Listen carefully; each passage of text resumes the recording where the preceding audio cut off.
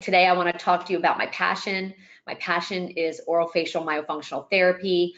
I want you to walk away from today's webinar with a few things. One, I want you to learn about what orofacial myofunctional disorders look like. I want you to realize that so many of your current patients on your caseload actually are presenting with a myofunctional disorder. It's not just a straight up artic thing. It's not a straight up feeding and chewing issue. That actually is part of a bigger picture called OMDs. So that's number one.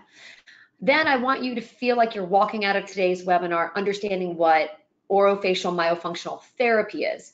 I'm going to share the three specific programs that I use in my practice. But I also want you to realize that myofunctional therapy has really been out there for years, guys, and you might have been pulling pieces of it, but maybe not using it in total. So I want you to feel comfortable being able to identify and know what myofunctional therapy is and how to use it with your clients. And then lastly, I want to take some time to share with you how I took my knowledge base, which is always growing and always improving, about myofunctional disorders and that programs that I use. And I've created a private practice solely focusing on it. And I'm making more money now and having more success than I did in the 15 years prior, loving what I did and working with stroke and brain injury clients. So those are my three goals for you today in today's webinar. So let's get into it. I'm so appreciative that you're here. Julie, can they see the PowerPoint right now already? Or do I have to click a button? I told you there was going to be a technical issue. So we've got this PowerPoint lined up with Julie actually uploaded for you guys, so you can see it listed under handouts. So you can follow along with us, or you can reflect and look back later if you have questions and want to look back at what we talked about.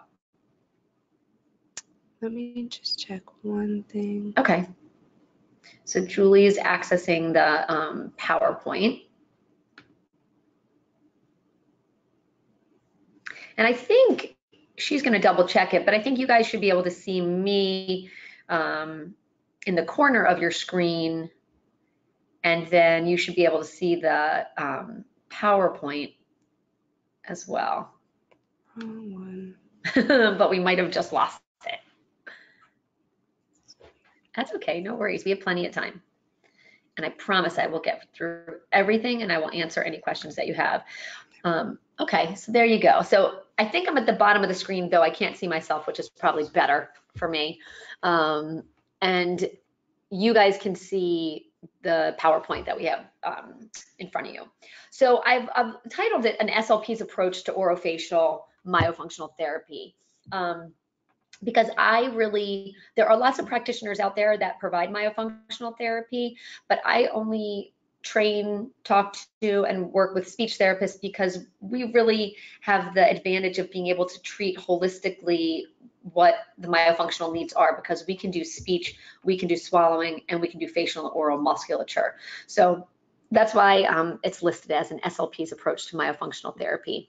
The little girl in this cover, I call her my poster child, and I have permission from Alina's mom to use her name, to use her pictures, and to talk about her because she is a perfect example of what an OMD looks like. I ran into them at the mall, and this little girl had a big open bite. And I said to mom, oh, I had no idea that Alina was a thumb sucker. In my mind, I'm thinking, cha-ching, cha-ching. There's going to be a $400 client for me to help this child stop sucking her thumb. And she said, oh, she's not a thumb sucker. And upon further investigation and case history and looking at Alina's presentation, we realized that many different signs and symptoms that she was having were all actually interrelated and really can qualify what the definition of an OMD is. She was tongue-tied. She had severe allergies. She was a mouth breather. She had feeding and chewing issues. She would choke on food and vomit it up. And she'd been doing that since she was a young child. She had a speech sound error that we corrected. She had a tongue thrust swallow pattern. So all of these little individual things that mom had noted through the years, we were able to put together in a big picture and then treat them in an interdisciplinary team, and her smile and her swallow and her speech and her facial resting posture, they're now all perfect. So she's my little poster child, and she's the best. I'm always so appreciative to them for letting me share their story. And we have many, many more of those today while we talk through the webinar. Just a quick about myself. I don't want to talk too much about myself other than that I am a Badger. I will always be a Badger. I went to the University of Wisconsin and graduated in 1995. I dual major in communication disorders and education. I then came back home because I'm from the Maryland area and went to grad school at GW and graduated in 97. For the first 15 years of my practice, I worked in neurological settings. So I probably worked in every acute care, inpatient rehab, outpatient, and home settings that you can imagine here in the Maryland, DC area.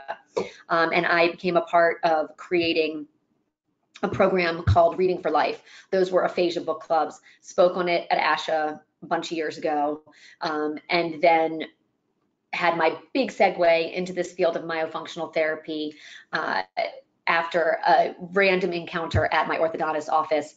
I was sitting in the chair with braces on as an adult, and Dr. Peter Sheehan of Sheehan Orthodontics in Germantown was my orthodontist, and now I feel very comfortable calling him my friend. He travels around with me to some of my seminars now that he's learned more about myofunctional therapy. But at the time, I was sitting next to a child who had braces on and had a horrible tongue thrust. And I said to Dr. Sheehan, well, goodness, what do you do with that boy? He's got his braces on, but how do you correct his tongue thrust? And he said, I send them to their school speech therapist.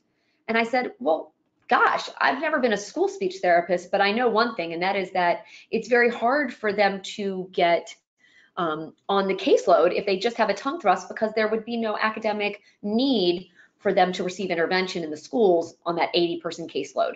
So he said, well, gosh, if you know what you're doing, I'll send them to you. So I went out and got some education, and within no time, I realized that myofunctional therapy and myofunctional disorders was my new niche market, and I became obsessed. I've had extensive training in the field, and now I currently teach seminars around the country, helping speech therapists learn what's been in front of them all these years and help them work with patients that they are already treating, but in a more holistic, more fundamental, more underlying muscular fashion than maybe they had been before. So that's me. So let's get to the meat of it, everybody. Let's talk about what an orofacial myofunctional disorder is.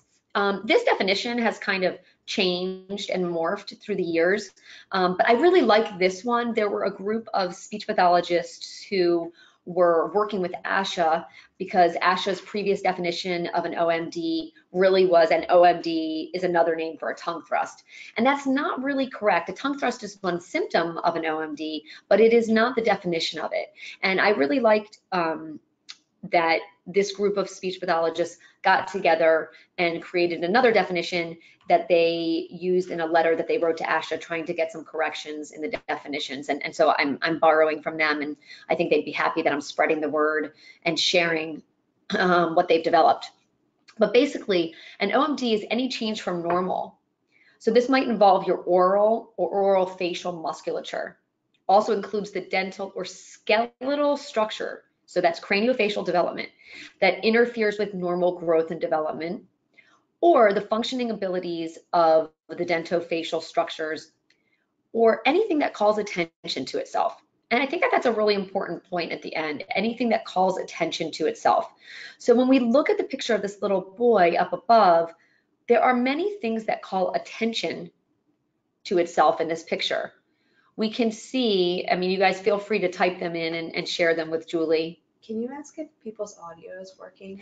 Guys, to me, it looks like my microphone is working, but is the audio working? Can you guys type into Julie and let her know, is the audio working? It's okay? Yeah, okay, good. We're just double checking. Wouldn't want you to miss any of this content. So what calls attention to itself when you look at this picture of this little boy? I'm just going to throw some things out there that you might already have recognized. And that is number one, first and foremost, is that open mouth resting posture, the low tone of his lips, the forward hanging posture of his tongue, the sunken eyes, that he looks a little bit tired. I'm going to bet that this kid's got allergies. Maybe he's got enlarged tonsils or adenoids, for sure a mouth breather. And I'm going to bet that he's a tongue thrust swallow as well. So when we look at this boy, we know that this is not how a healthy, appropriate facial resting posture should be, right? I'm hoping that while you're all listening to me at home or at your office or wherever you might be, that you are sitting there with your lips closed, breathing through your nose with your tongue resting on the roof of your mouth. And that is going to not only help you with appropriate breathing, but with all the oral facial musculature that is needed for appropriate growth and development for young children. So over time, the effect of these errored patterns leaves a mark on the face and the growth and the development of your skull. So that is what we are defining an OMD as, and I like it, and I hope you guys do too. Julie, is it possible for me to move this control panel out of the way? Can I just click on it and slide it? Okay, so I don't need to see that. Great. So what are some causes of OMDs? I think the comment at the bottom is the most pertinent to me, and that is that it's usually not one single cause that's identified, but it really multifactorial, that there could be a lot of contributing factors that's the cause of an OMD. I think of Alina as my example of that. She had many different causes, not just one issue. But some reasons and causes for myofunctional disorders might include airway obstruction. So this might be enlarged adenoids or tonsils, maybe something in the nasal septum like turbinates that are congested or clogged or obstructed. Sinus infections, increased pressures, that's what I said, enlarged nasal. See, I was talking before I was reading. Enlarged nasal turbinates, a deviated septum. Those obstructions might cause somebody to then breathe through their mouth. Allergies, asthma, pollutants, again, all related to airway and airway patency. We then get into your oral pharyngeal muscle tone. So having low muscle tone resulting in airway collapse. With regard to that, we're talking about upper airway URs or obstructive sleep apnea or snoring, sleep disordered breathing. So that low oral pharyngeal muscle tone has been connected to this sleep disordered breathing spectrum, as I like to call it, or actually as Nicole Archambault likes to call it. A low lingual and labial muscle tone really results in improper position of the tongue. Thinking back to that little boy that you were just looking at the picture of. And then a big one that you're going to hear people talking about more and more is restricted oral frenula. Also known as tied oral tethers or TOTs. I think that we've done as speech therapists a disservice to ourselves in that there were previous articles and research that seemed to indicate that tied oral tethers, meaning short lingual or labial frenulum, did not have a lasting effect. Didn't have an effect on breastfeeding, didn't have an effect on speech or chewing or feeding, and that is just wrong. There is more research now that's coming out on a regular basis that shows the opposite, that restricted oral frenula actually can have a lasting effect, a detrimental effect, not only on your chewing, on your swallowing, on your speech, but also on your facial growth and presentation. And I'm hoping, I work with an oral surgeon, Dr. James Ryan, here in Germantown, and he has written some incredible articles. His most recent article is actually trying to get in the hospitals infants to have screenings. So you know how they do screenings for auditory skills and making sure that they have adequate hearing in the hospital when a baby is born? Hopefully what's going to be added is an observation to see if they have restricted frenulum. And maybe that would, A, help these children with successful breastfeeding for those that have unsuccessful breastfeeding, but maybe more than that, it can prevent some of these longer term issues that we're seeing over time. So you're gonna hear more and more about tied oral tethers. Sucking and chewing habits.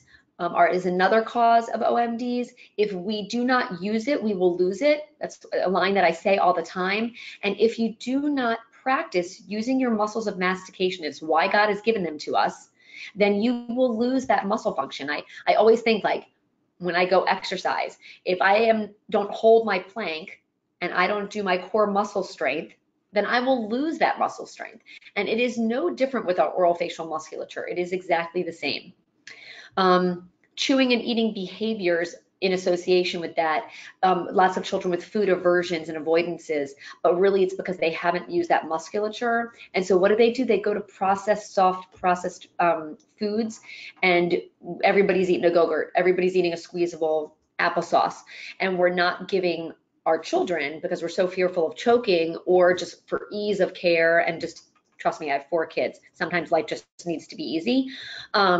But we are doing them a disservice because we're not helping them build up the musculature that they need to support healthy eating habits, for a good dental diet, for good facial growth and development. So, you know, we think about cavemen back in the day, they had like jaws of steel and they could eat like a lamb shank and hold it in their hand. Our children today, they can't do that.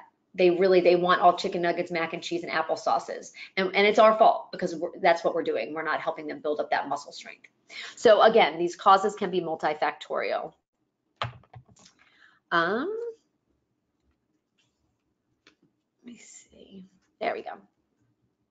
So we've talked about the causes of the OMDs. What's the consequence? So what happens if these OMDs go untreated? Well, some very obvious things that we see happen, and I see them happen every day in my practice, is orthodontic relapse. So again, I love working with orthodontists because we're their insurance policy. So everybody's spending $8,000 in orthodontia for their children. They don't mind spending another $1,500 or $1,000 or whatever your price point is to help ensure that that patient or their child is not going to have orthodontic relapse. Do you know how mad parents are when 6 months or 3 months, or I've even had kids 2 weeks after getting their braces off, have their bite open back up? It is not a pretty sight, and the parents are pissed, and they are blaming the orthodontist for not catching a myofunctional issue that could have been treated while they were in braces. So I see this relapse issue all the time. Breathing disorders are another consequence of OMDs. So we talk about this spectrum. Nicole Archambault is a speech pathologist. Oh, her practice is, it's not mind over matter. I'll have to look that up, Julie, if you can look that up. I want to share it.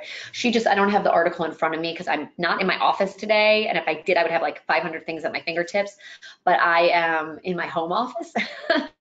And so I don't have everything at my fingertips, but she wrote probably a few months ago in the ASHA Leader an article about sleep disordered breathing and this continuum, that what starts out as mouth breathing then turns into sleep disordered breathing, obstructive sleep apnea, and possibly upper airway respiratory syndrome.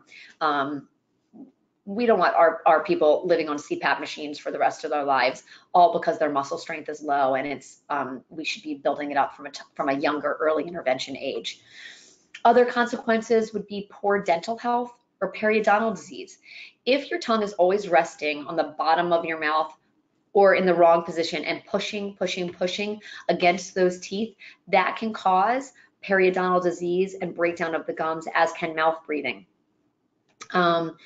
Malocclusion is an obvious consequence of an untreated OMD. And Alina, my little poster girl, is the perfect example of that, because she had an open bite, and in my mind, I was assuming it was because of an oral habit, like thumb sucking, but it wasn't. It was because she was tongue-tied and her tongue was resting in between her teeth all the time, and that pressure of that muscle against the bone and against those teeth opened it up.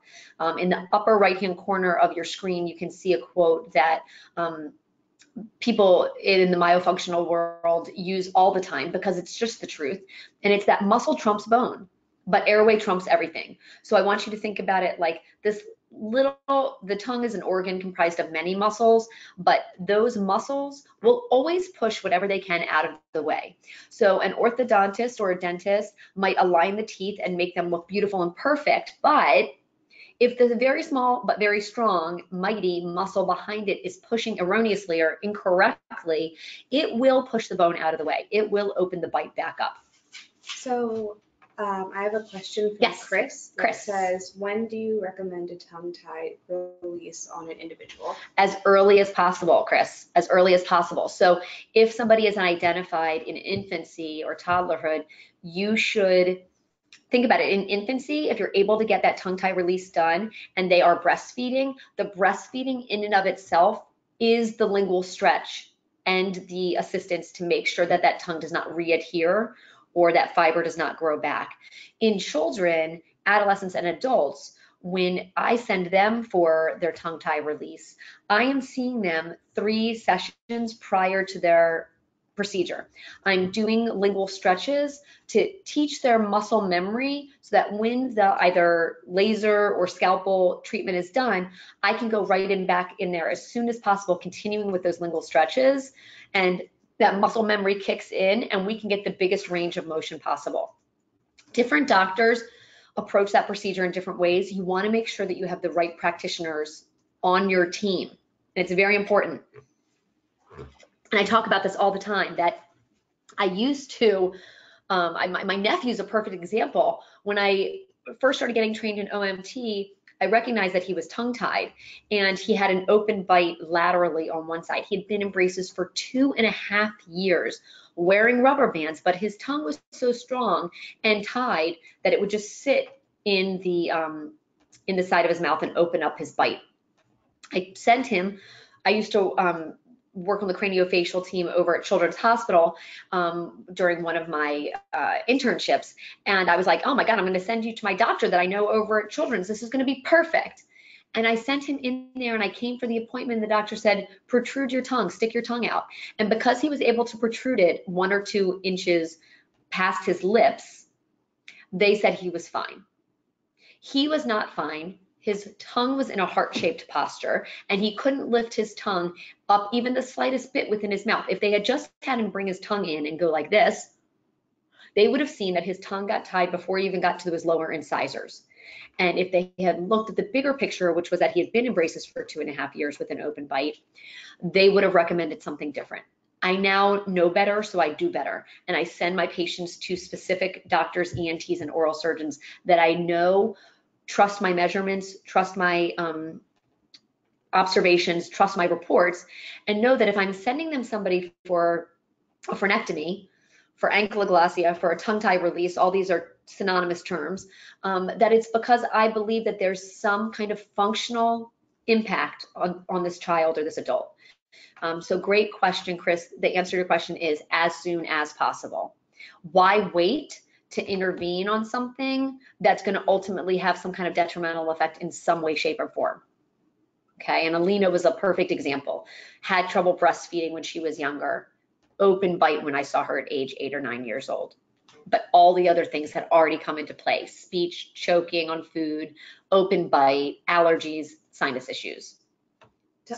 Chris has a follow-up question saying, just 3 sessions before a release question. So yes, what I like to do is I have a really good relationship with my oral surgeons that I send my patients to. So I see them for 3 sessions. I have a list of exercises that I do for lingual stretches just to get that motor memory. I know the child or the adult is already restricted. They then go in for the procedure, and depending on how the surgeon does it, meaning that depending on who I send to, sometimes they only need laser procedure release done. I can go back in the next day and start again. They have more, and so it says, don't we need to look at more before they're released and then on a 12-year-old? Look at more what? So the whole question was just 3 sessions before release, question mark, not to treat more to get tongue elevation, question, don't we need to look at more before they're released on a 12-year-old? On a 12-year-old, my question is, what is the functional impact for this child? Is this a kid who has been in speech therapy since kindergarten, all trying to achieve speech sound carryover with no result? Why are they not getting a result? They are not getting a result because they are tongue-tied. And I see kids all day long that have been in speech therapy for years and years, and the parents are like, why are they not making any progress? Why is there no carryover? Why is this person not being discharged from therapy? And you have to look at the underlying issue of why. And I believe in many, many of our patients, we're not looking at the underlying muscular issues. In this case, possibly in the 12-year-olds you're talking about, it's because that frenulum is too short. They might be able to achieve sound in isolation, but not in conversational speech where we really have that fast acting movement of the tongue. Does that answer your question? I hope I'm going in the direction of what you're inquiring about. Of course, we're doing a full evaluation on our children. We're not having somebody come in our office, see that they're tongue-tied and be like, go for frenectomy, you're done. We are looking at their big picture. And I have an orofacial myofunctional evaluation that I am looking at every orofacial resting and moving posture of the tongue, of the palate, of the teeth, of the jaw, of their chewing and feeding, of their swallowing, of their speech, of their respiration. And before I just send them for the procedure, I'm looking at the holistic picture of the child. More questions? I have one more question Sure. from Patricia, and she says, does a tongue tie typically affect R acquisition? Yes, yes, and yes.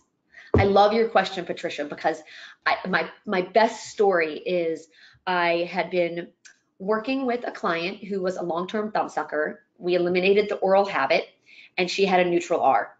And she'd been getting speech therapy. She was in 2nd grade. She'd been getting it since she was in 1st grade. Even though that was early for them to start, they were working on other speech issues and they were talking about the R in therapy. It was not their only reason for picking her up. She had other issues. But when I went in, mom and dad wanted me to go in to talk to the speech therapist about her eliminating the oral habit and with the Vocalic R program that I had been using with this little girl. It was amazing. She was totally stimulable. The therapist realized that the long-term oral habit had caused this neutral R and trained the tongue to be down and forward in the mouth. This child was not tongue-tied.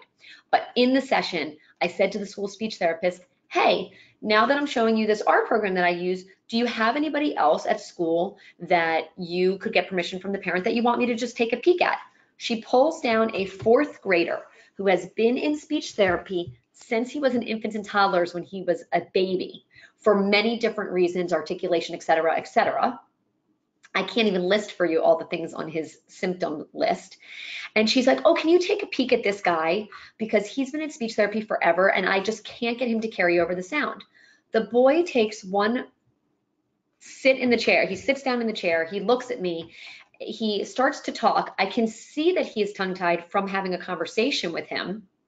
And I have him lift up his tongue. He can't elevate his tongue because he's so severely tongue-tied. Well, I pointed out to the school speech therapist who's appalled because she's like, I can't believe I've missed this. Like, I never looked under his tongue because in school, I think it's a little bit hard to put your hands on, not whatever. She's a great speech therapist. She just happened to not have looked under his tongue. And he was severely tied. Unfortunately, it wasn't a client that I had on my caseload. So she contacted the parents. They went for a clipping. They went to the wrong practitioner who took a tiny little scalpel and cut laterally midline along the frenum. No blood, no stitches, no laser, no nothing, no change. So ironically, I had known this child. I contacted the parents to see how he was doing, told them that it was me that had been in school, and resent him for a revision from an oral surgeon that I liked. At the time, we realized that this little boy had so many symptoms of an OMD. He had an open bite. He was a snorer. He had a high vaulted palate. He was a tongue thruster. He was tongue-tied. He had severe allergies. He could not breathe through his nose because he had only breathed through his mouth. And he was a thumbsucker in 4th grade. So again, another poster child. I'm not going to show you his picture or his face or anything per the parents' request, but this kid just got his braces off. Actually, yesterday, they just texted me. I forgot. They texted me yesterday that he got his braces off. He's amazing. He had a successful tongue tie revision and clipping. His R is remediated within 3 months, guys, within 3 months. He now rests his tongue on the roof of his mouth. His bite, he had palatal expansion with front 4 braces from Dr. Sheehan. We're trying to get him to go back to the ENT because I really want to start working on his nasal breathing. We stopped his thumb sucking in a day. He's amazing. He still likes to wear sock in bed, but whatever works for you, right? So to answer your question, it was Patricia, right? To answer your question, neutral R, long-term R problems, look under the tongue, guys. You could be missing something so obvious and so easy to fix. You know, people get scared of a medical procedure that, you know, but the mortality rate with somebody getting a frenectomy, I don't even know what that number would be. And if it is a number, then it's maybe related to some other medical issue that child had going on or adult had going on. So great question, everybody, both Chris and Patricia, thank you so much. Okay, so again, my passion, I could talk about this all day, but this idea of muscle trumping bone and airway trumps everything is that, yes, the muscle will push the teeth and anything out of the way, but if you can't breathe, you will do whatever you need to do to breathe. So if you can't breathe, if you've spent your whole time thumb sucking and pushing up and impinging into your nasal airway such that your airways are so small in your nasal cavities or inflamed for whatever reason, you will open your mouth and you will be a mouth breather because we have to breathe first and we'll do whatever we need to do to breathe. Other consequences are jaw joint problems, facial pain. If I am always misusing my mandibular joints in order to swallow, in order to jump my jaw forward or push my tongue forward, some kind of error pattern, I will eventually cause some pain in those joints and in my face. If I'm jumping down to the last one. If I constantly have to purse my lips and overuse my mentalis muscle to make sure that my lips are closed so that the food and liquid doesn't come flying out, I will cause changes to the structure of my face. I will create a grimace. You know, I always joke like I'm a super expressive person and I smile a lot and I raise my eyebrows a lot and I have these lovely little lines to show it, to show for it, because what we do leaves a mark. Faces that we make, they leave a mark. For better or for worse. And the same goes for swallowing. Other consequences, let me see what I haven't hit. Biting, chewing, swallowing abnormalities, you know, oh gosh, I really have to get moving. We're okay, okay. There's evidence to show that if you, like I said, don't use it, you lose it, those muscles become weak and we don't have the chewing support, like the support musculature to make chewing supported, correct, and adequate. If we're always using our tongue to thrust forward in order to propel our food and liquid back, it's an oral phase dysphagia. I mean, that's the bottom line. We are swallowing experts as speech pathologists, and I truly believe in my core and in my gut that a tongue thrust swallow is another name for an oral phase dysphagia because it's not proper. It's not correct. Excessive grinding of the teeth can wear them down. Why is somebody grinding their teeth? Do they have improper posture of their tongue? Are they doing it in an effort to get their airway open because they're not breathing properly? We need to look at these things. And of course, because we're speech pathologists, we are the ones that are listening to how people talk. We're always taking notice. I joke with Julie all the time that I've ruined her and I've ruined my kids because they can literally speak to somebody and then they'll turn to me and be like, that person had a lisp, right? Or that person can't say their R's, right? That person has a tongue thrust, right? So yes, I kind of ruin people. But yeah, the consequence of not treating these OMDs is a lifelong misarticulation. When you have these kids that are sitting in your clinic, sitting in your school, sitting in your office, and they've been in therapy for 5 years and they're not getting that carryover, they're not succeeding, you have to think about why. You have to think about why. I just had a little girl who's 13 years old. She's been in speech therapy since she was an infant. She has a lateralized F, and nobody's ever done any bit of lingual exercises with her. No, but her tongue is incredibly weak. And then yet it's hyper tight when it goes midline into the point.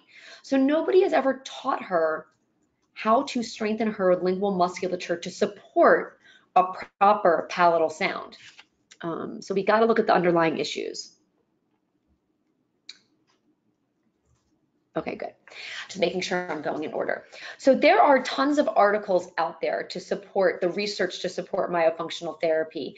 And I'm so grateful. There's an incredible speech pathologist out there. I've taken some of her advanced training courses, Linda D'Onofrio, and she has made a lot of those articles accessible to us. And then as practitioners, we then share them with people in the Simon Says practice, inner circle and so forth.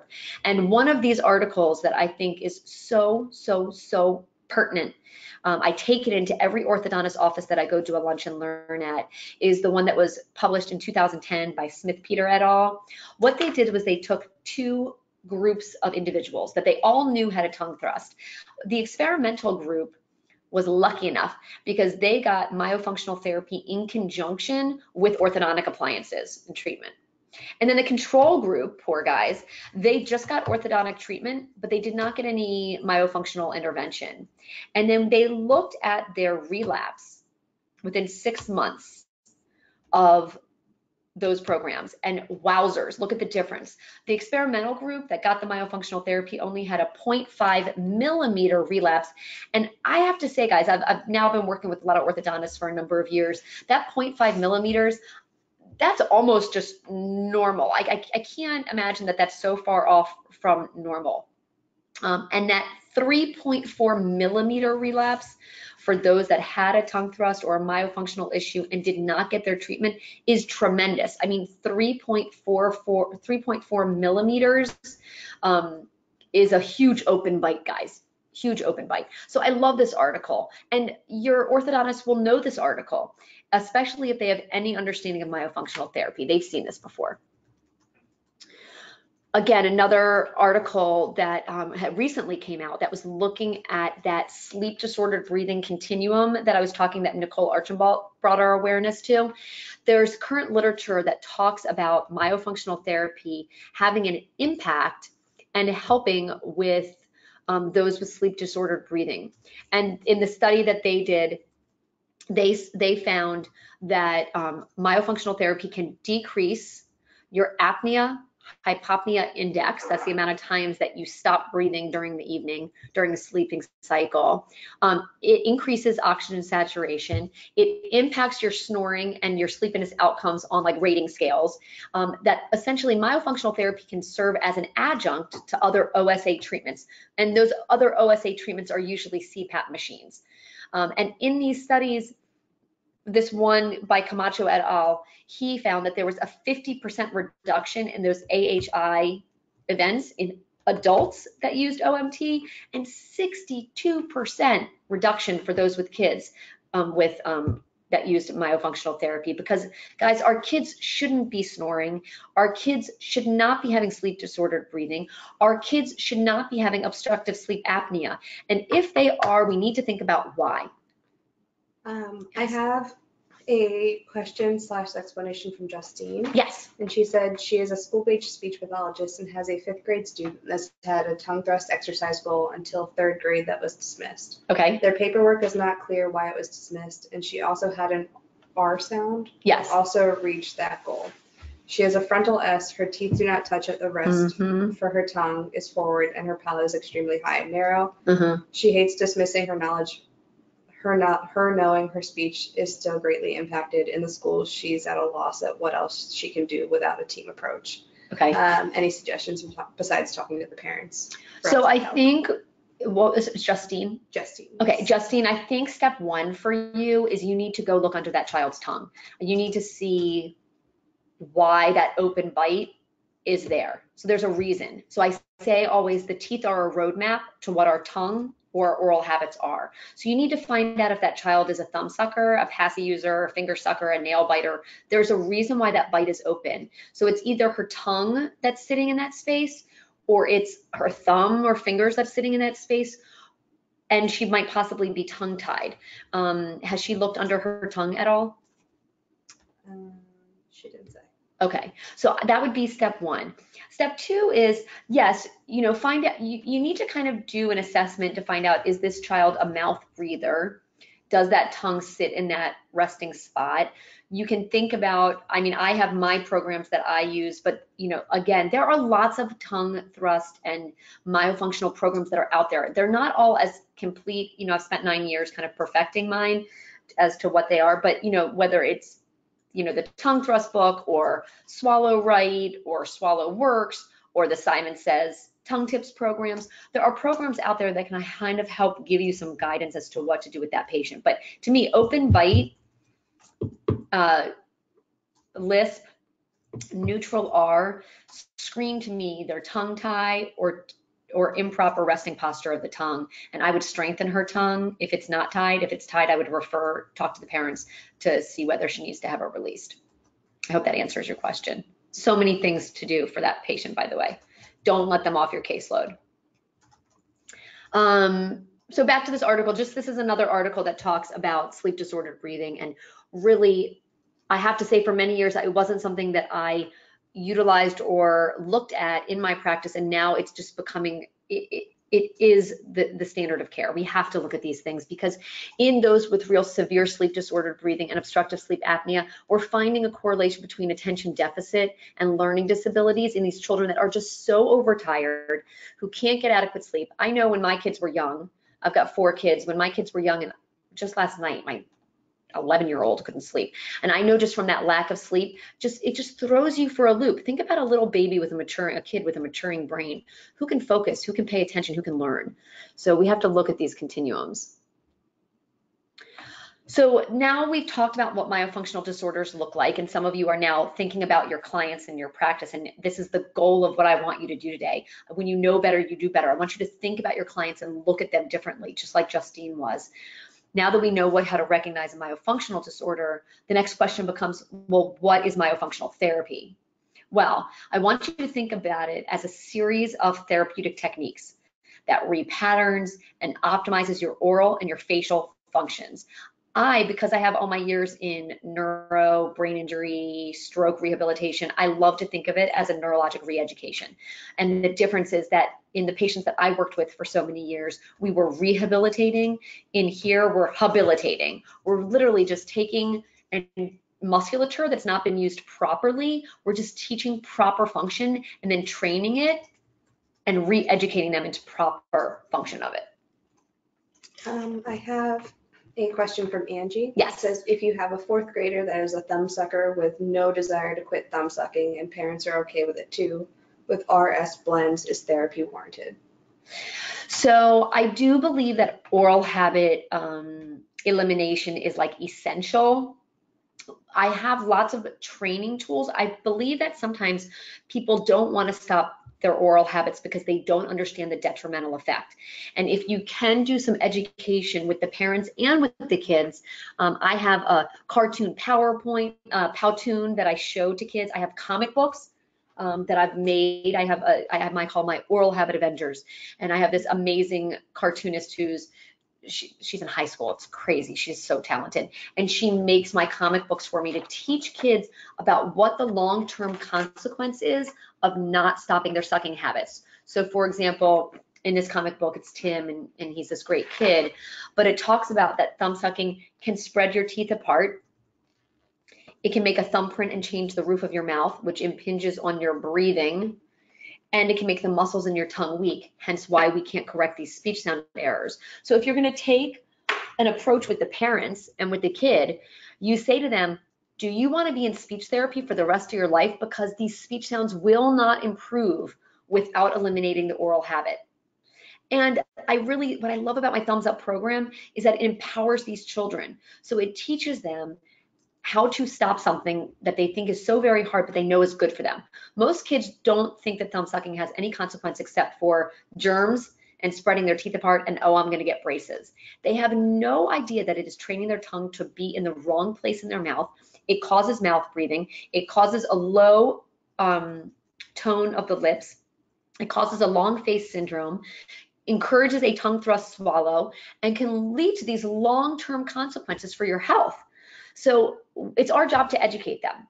And I would say that don't abandon, don't give up, educate, educate, educate. So the more that you can teach the child and the parents, the better chance you stand of trying to get them to eliminate the oral habits. And they just might not understand what the long-term consequence of it is. Okay, I hope that answers your question. I want you to take a minute just to look at this PowerPoint. I want you to look at the little boy. He's another poster child, and I love this family. This little kid was in 4th grade. He had been in speech therapy for 3 years prior, working on a S production. They said that he had corrected it, but he was making his S production with his S on the bottom of his mouth. Guess what he was still doing? Spitting all over his friends. So in 4th grade, they brought him to me and they said, this little guy is a super messy eater, and we still don't think his S's his sibilant sounds sound very good. And he's embarrassed to sit with his friends at lunch because they're actually making fun of him now. Mom and dad is French. They have sit-down family dinner every night, and they constantly yelling at him, close your mouth, eat meter. Why are you such a messy eater? And not understanding that he really literally couldn't help it. So in the Tongue Tips program, I was able to hook them up with an orthodontist who realized that this guy needed to have palatal expansion, and he had an initial phase of front 4 braces. You know, when we've impinged on our palates such that we've made it vaulted and narrow and the teeth are crowded and don't have space to fit around, we have this amazing 2-phase intervention that these orthodontists do now where they actually are able to widen, I want palatal expansion. I mean, it makes for the most gorgeous smile, and give our teeth, we used to extract teeth. We used to do headgear. Okay, so it brings down the palate and widens it so that the teeth can fit around. We worked on his facial musculature, we worked on his lingual musculature, we worked on his swallowing, we worked on his speech. He remedied everything. 6 months out of the program, mom called and said, I just feel like we need a little recap, feel like his speech is not always perfect, and I jumped back in and I created what I call a maintenance program, just to make sure that every week he is at least thinking about how he's speaking, how he's swallowing, and how he's sitting at rest when he's like watching TV or playing Fortnite or whatever it is that boys now in 7th grade do. So I don't know if you can see it from this picture. I always like lean towards my computer when I say this, but if you look at the picture on the left, mom is an occupational therapist, and she pointed out to me the asymmetry of his nasolabial fold on the right versus on the left. If you can really take a peek at it, you can see that that left side was so much more strong, so much more even, so much more symmetrical. And then after the program, everything just looks like sheer perfection. He is adorable, aside from the fact of being successful at this program. Love this kid.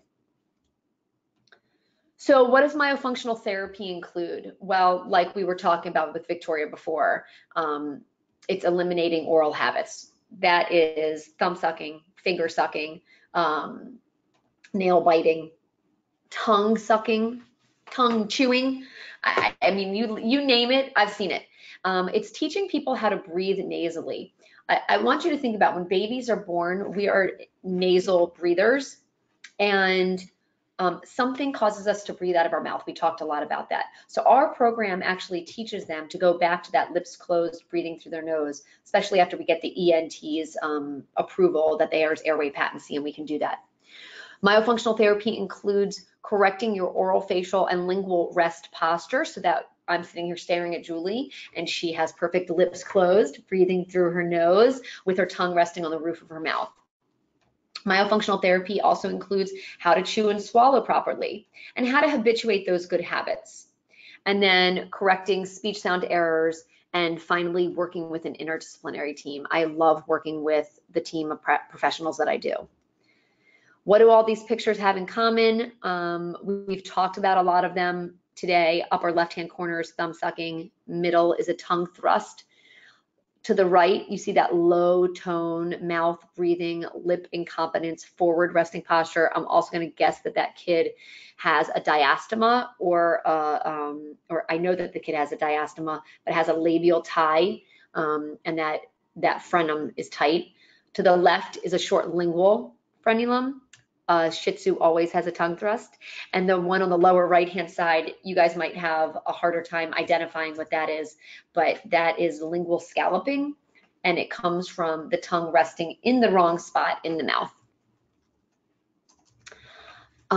Julie, should I go through these case studies? I'm thinking that I'm running a little bit short on time, so I want you guys to kind of just explain them, but Okay. do too. This first case study is a 10-year-old girl who sucked her thumb. I'm talking all the time. She had 3 habit cribs. Nothing was successful until she did the thumbs up program. The girl was done in a day. They were so grateful. She just rocked it, and she was a pleasure to work with. And this is the case with all of my thumb and finger suckers. They just do well. Again, you know, your caseload can be from infancy up to adulthood. This was a 38-year-old female. She had gone and gotten an orthodontic splint, and it caused an open bite. She got her braces on, she got some myofunctional therapy, and 10 sessions later, she was perfection. Her bite looked perfect. Here's Alina. Great picture, so you can see her heart-shaped tongue. You can see that short frenulum that nobody picked up on for 9 years. I do a measurement, a tongue tie ratio. She was 59%, and they say anything under 50% is ankyloglossia. So again, her number didn't fit that measurement, that 50%, but she had all these other hallmark signs. So open bite, chewing and swallowing issues, allergies, mouth breathing, tongue thrust, swallow, and speech sound errors. She had a lingual frenectomy and then 10 sessions of our program, and she was good to go.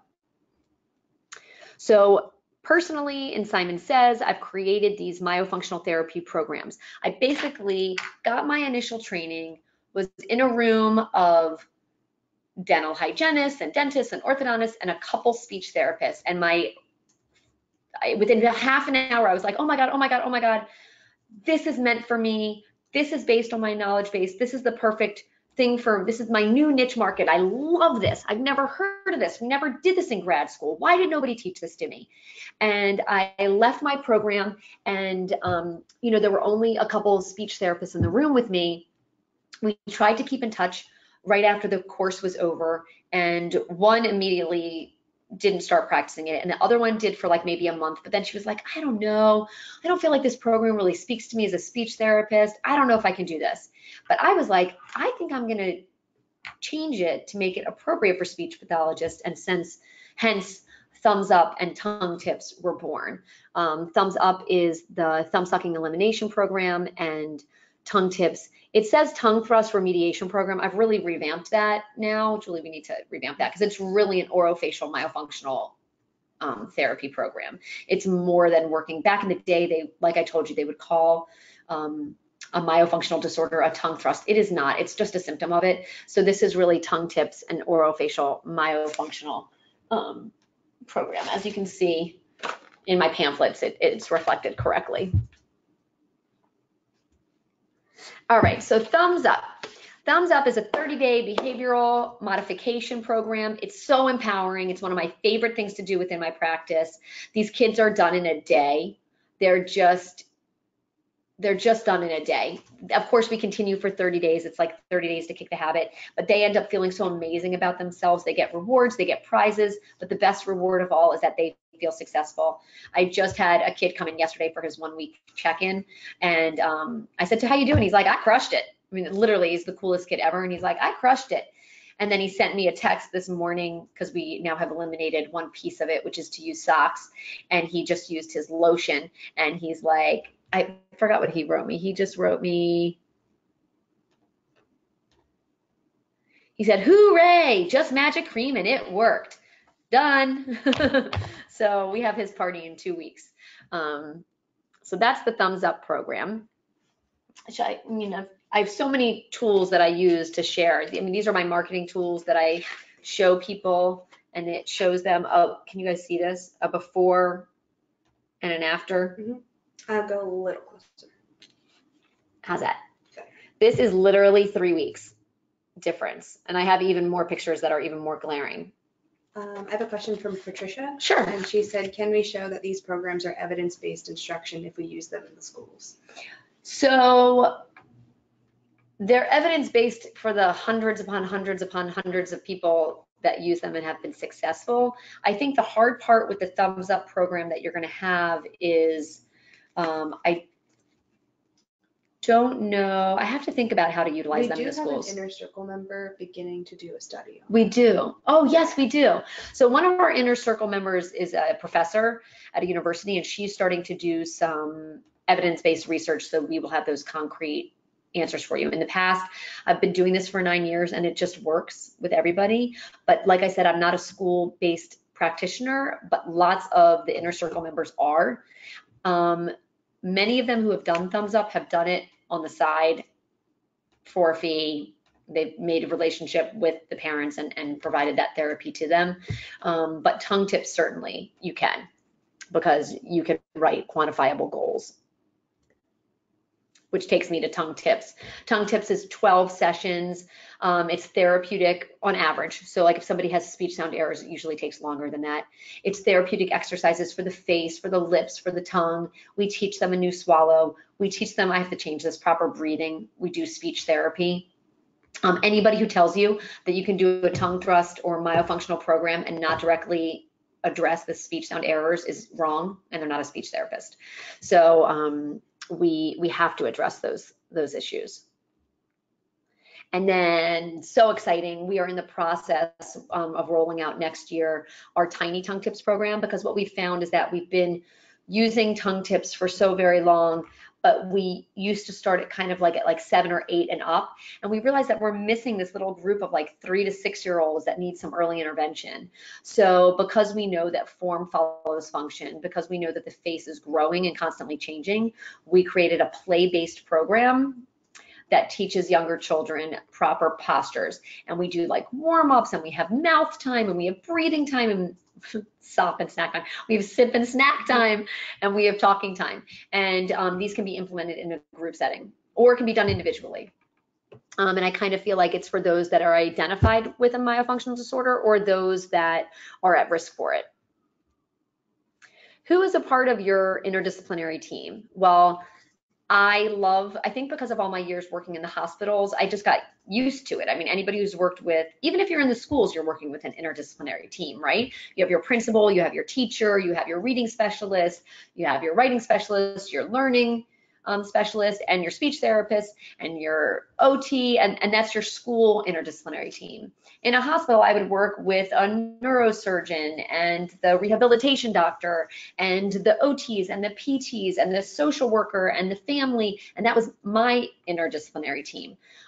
Now, in myofunctional therapy, my interdisciplinary team is the orthodontist, the dentist, my dental hygienist, the ENT, the oral surgeon, and the pediatricians, and if I need them, the PT or osteopath to work on, we do a lot with posture to prevent that forward posture of the body. So that's my interdisciplinary team. When I go in to do my lunch and learn, and I go in and I do this for pediatricians, dentists, and orthodontists, I pose questions. It's kind of how I start, and I say, has thumb or finger sucking been a problem for your patients? And I kind of, have you been using cribs or rakes? They should never be using cribs or rakes. They are terrible appliances, and you can do the same thing with your thumb sucking program, making them feel terrific. So these are questions. You can look through them at another time. I don't need to go through them to belabor them, but look through them and see if you have any questions about them. Like I said at the beginning of this, one of the biggest takeaways I wanted you to come away with is to be able to identify what a myofunctional disorder looks like. So different things that you might see within your patients. I want you to look at your patients differently. I want you to think about their oral habits. Seeing a 4th grader who's been sucking their thumb all day and night, but you're sitting there trying to work on a neutral R is like beating your head against a wall. So you have to address the elephant in the room. Tongue thrust, reverse swallow, immature swallow, abnormal chewing and eating behaviors. These are signs and symptoms that you see. Somebody doesn't just want to eat mac and cheese because they want to eat mac and cheese and that's all they like. They eat mac and cheese only because they don't have the muscular support to support chewing something more substantial like chicken or a raw carrot or a cucumber. Structural abnormalities, we've got to look in their mouth. We've got to look in their mouth to look for enlarged tonsils or possibly inflamed adenoids, for clefts, for labial frenulum, for open bites. We have to look at their tongue. If you see lingual scalloping, where is their tongue resting? In between their teeth. We have to look at whether there's some TMJ and muscular issues. It's because they're not holding their facial muscles properly. And we have to look at the speech sound errors. And if you've been treating them for 100 years, you might be missing the underlying issue altogether. So I pose you this question. I've literally been talking a mile a minute. I told you it's my passion. I could talk about this all day, every day. I do talk about it every day, all day. My husband's probably tired of hearing about it. Julie now knows more. She could be a speech pathologist at this point. But my question to you guys is, after hearing me talk for the past hour, do you want to learn more? Have you thought about more training? Have you thought about learning about myofunctional disorders and therapy so that you can really make an impact and a difference in your clients' lives? Well, if you do, and the answer to those questions is yes, then think about joining me at one of my seminars. I told you at the beginning, I told you this story from yesterday that I got to kind of reflect and be grateful that my professional growth in the past 9 years has been tremendous, and that I'm so grateful that not only do I get to make an impact in my patients' lives, but I'm so grateful I get to travel around the country teaching speech therapists. Who doesn't like to be in a room of speech therapists? Training them on how to provide myofunctional therapy. It doesn't get better than that, right? And I think our grad programs are kind of doing a disservice to us because they're not teaching us about myofunctional therapy, and it is the new up and coming niche, and everybody's going to need it, and everybody is going to need to learn about it because you're missing it if you're not treating your patients with it. Am I getting short on time? No, what's crazy too is there's 300 people that signed up today. Oh my God. Okay, so just so you know, guys, there's 300 people that are on this webinar today. So this is like, they don't tell me these things when I go on the camera because they know that like freaks me out. Wow, so hi 300 people. I'm glad you're here. But what I also want to share with you is that I do these seminars. I've just done them for the past year. We've had tremendous success. The last, I think 3 of them have sold out completely. So when we went to New York, when we went to Dallas, when we went to LA, they were all sold out. Our room was full, which means that you guys as speech pathologists, you are realizing how important this information is to treating your patients and treating them holistically. In 2019, we have some upcoming seminars. Again, just based on this PowerPoint page, you can see that it's a 3-day training. So the first 2 days, I think it's on the next page, right? Yeah, here's the daily breakdown.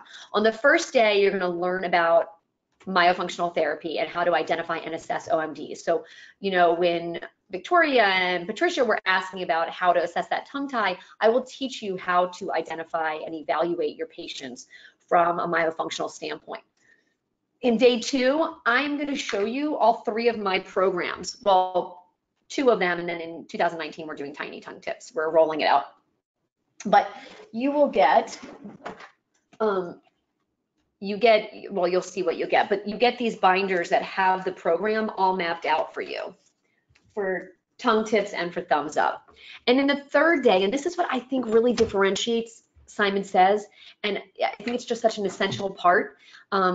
You know what, my battery's gonna die here in a second. Get your charger, just.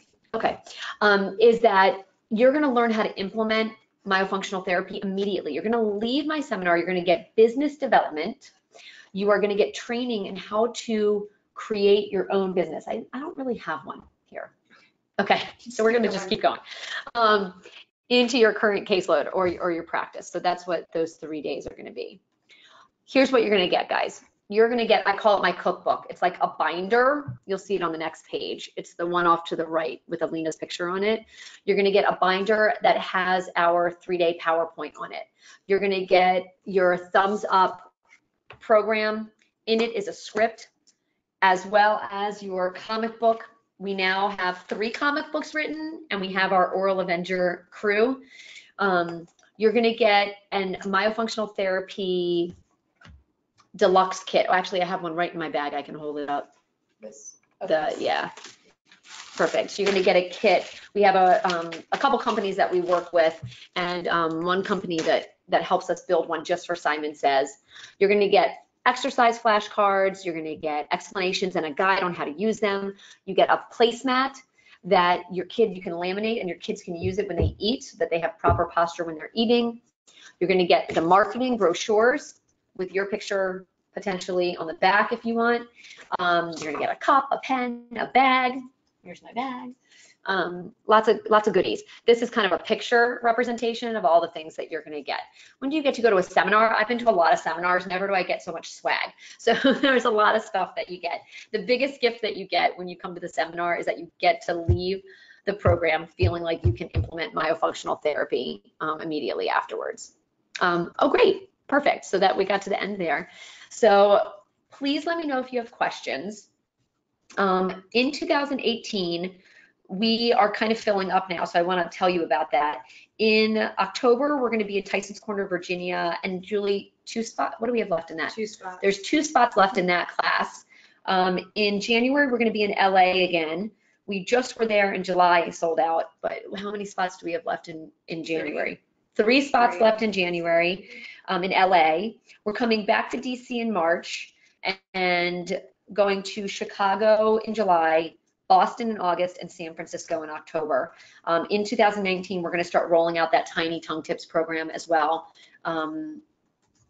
So we're constantly changing, improving, and implementing new ideas and activities and kind of information and therapy so that you can implement that with your patients. So I hope that you will join me at a seminar. I hope that if you have questions, you can post them to us. Julie is going to, what are we going to do? So I'm sending an email immediately afterwards. Okay, so you guys are going to get an email right after today's webinar. And I believe there's going to be a link for registration if you guys want to join us for a seminar. But like I said, if you have questions, if you've watched back this webinar or you've been watching and you have questions in your mind, just feel free to shoot us some questions. I'm happy to answer anything that you have with regard to myofunctional disorders and myofunctional therapy. I hope that you enjoyed the webinar. I hope that I've kind of sparked a little interest and a little passion in you guys with regard to this field and this niche market. We are going to be at ASHA, so if anybody's going to Boston, come see us in ASHA. We have like prime real estate right near Super Duper. So I hope you'll come visit us and ask any questions you might have about Simon Says. So have a fantastic day. Thanks for listening, and I hope you have a good one and hope to see you soon. Take care.